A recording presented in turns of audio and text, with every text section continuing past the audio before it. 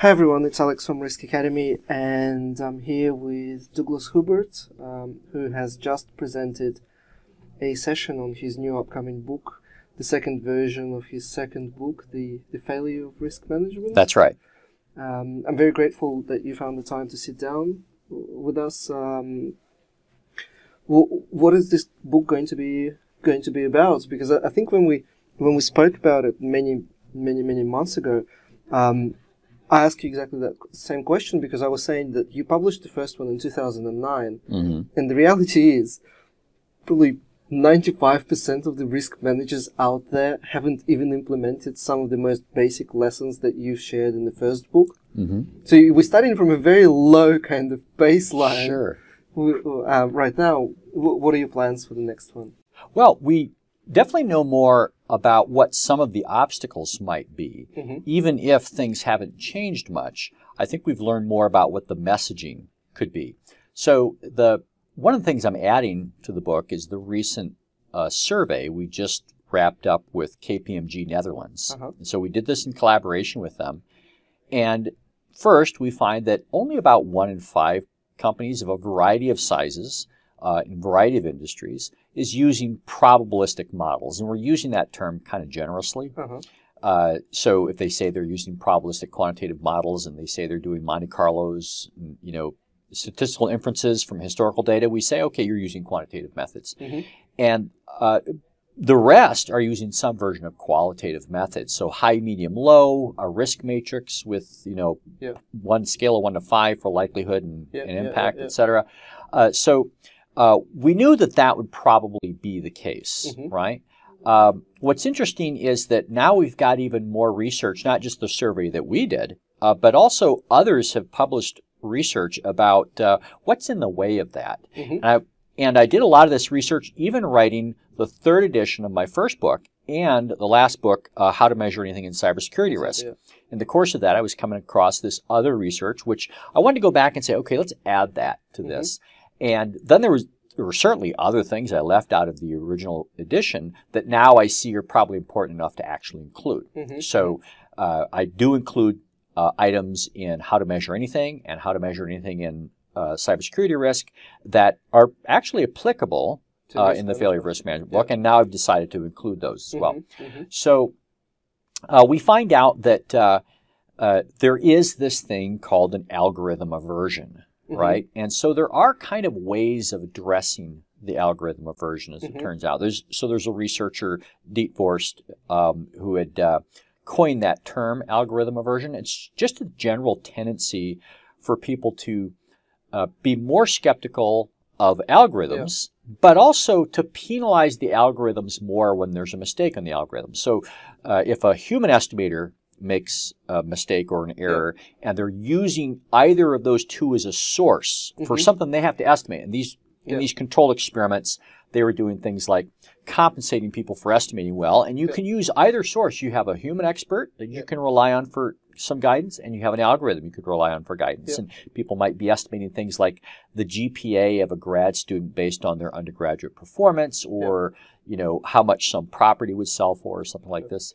And so what this essentially means is that we as the decision makers have a much higher tolerance for human error than we do for algorithm error. Yes, even when it's revealed that the human is consistently worse than the algorithm. So what's interesting is there does appear to be a tendency to slightly prefer the algorithm at the beginning, but they'll switch right over to the human on the first indication of errors much more quickly than the other way around. So we like trying new stuff, but then we almost immediately give up as soon as something doesn't go according to plan. Right. And go back to something that is significantly worse. Right. Which is fascinating. And the people who do start out with the human, when the human starts making errors, it's much harder for them to switch to the algorithm. So you do observe traffic both directions, but it's much different depending on which direction you're going. So we've observed that. We've gathered more data about, what the sources of resistance are. People still believe that it's too complicated. And I think they're imagining, potential very complicated models that don't necessarily have to be the models that they first start with. There are, steps along the way. There are many increments that they could adopt. When we did this for a large utility, when we were doing this analysis and we were recommending additional quantitative methods, the only benchmark they really had for probabilistic methods for risk assessment is what they were doing in nuclear power, which is much more granular, sophisticated, advanced. So that's what they thought we were talking about if we say you should do more quantitative methods. But of course, you can do something far short of that and still outperform expert intuition. That's the key point. Is we tell people the most important decision is how you make decisions. And your biggest risk is how you measure risk. Those are the meta decision and the meta risk problems. So we have to step back a level and ask, how do we know the relative performance of different methods? And there are choices to make there. And we don't have to default to just unaided experience if there's any problem with a quantitative model. Both of those models, and they're both models, so human experts are running a model, even if it's between their ears and no one else gets to see it, right? Flipping a coin would be a model, etc. So the question is, between those two models, what does research say about their relative performance? And there's been a ton of research. And some of that is available since I wrote the first edition of that. So there's a lot more to write.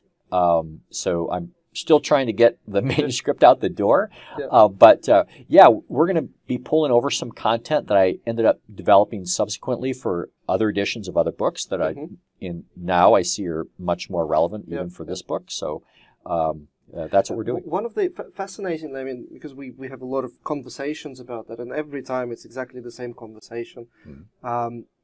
I've used the qualitative tools better, and the only difference in performance is because you apparently don't understand how to use the qualitative tools, and there's some sort of magical way to better use those qualitative tools. Well, that's not what the empirical research supports. Apparently, there's been done a lot of studies to show that it's become a bit of a go-to response to say if somebody has a criticism of if we talk, it's not just a criticism of risk matrices, but we show data and research about the errors that are added by it. Somebody can quickly respond. We see this many times that, well, it depends on how you're using it.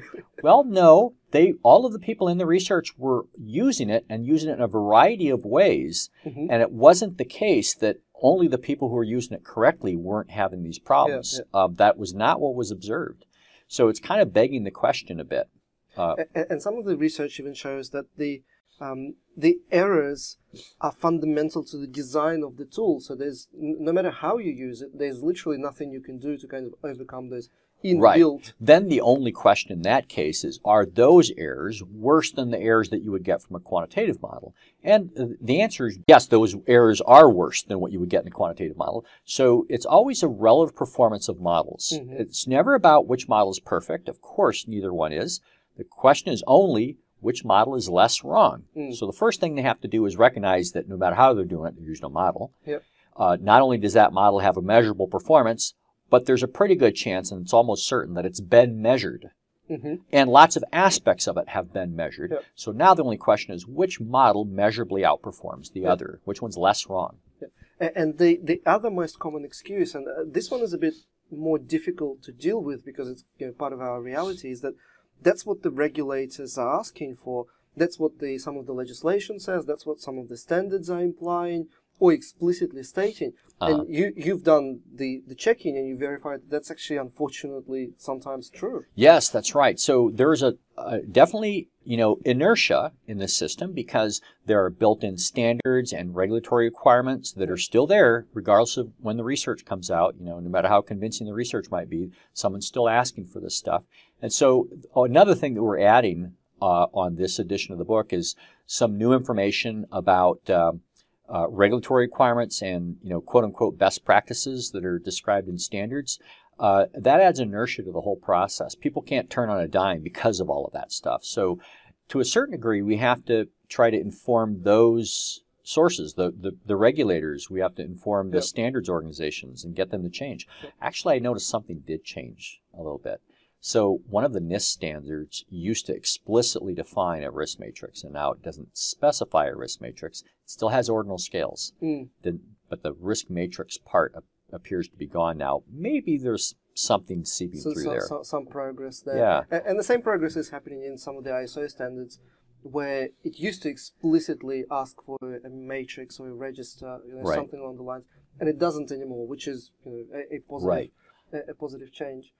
That might not be sufficient Yeah. because it appears that given the choices, a lot of people will simply interpret that as continued use of a qualitative model. So if you tell somebody you have to do a risk assessment, like Sarbanes-Oxley does, and like Dodd-Frank and things like this, they're telling people to do risk assessments. If they don't specify it, they end up interpreting them as the qualitative. Yeah, risk assessment is generating a risk report, which is supposedly. In the case of Dodd-Frank, for example, actually that one does specify a risk matrix even. So for the FDIC, for the Federal Deposit Insurance Corporation. As an advice for all our listeners, and I think you had it very well summarized in one of your slides today, is be pragmatic about everything, and being pragmatic, especially about best practices in risk management. I mean, risk management is such a weird space because essentially what we're using is using decision science, we're using probability theory, using maybe something from behavioral economics.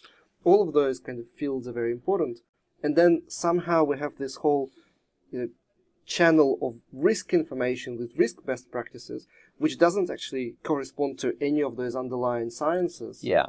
It started out in a different, it's a bit of a historical accident. So momentum started building in certain areas back in the 80s, and it appears that some of the original ideas for this came from sort of audit within organizations, and that was very quickly picked up on by the Big Five, actually the Big Eight. When I started there is when it was starting to get some exposure.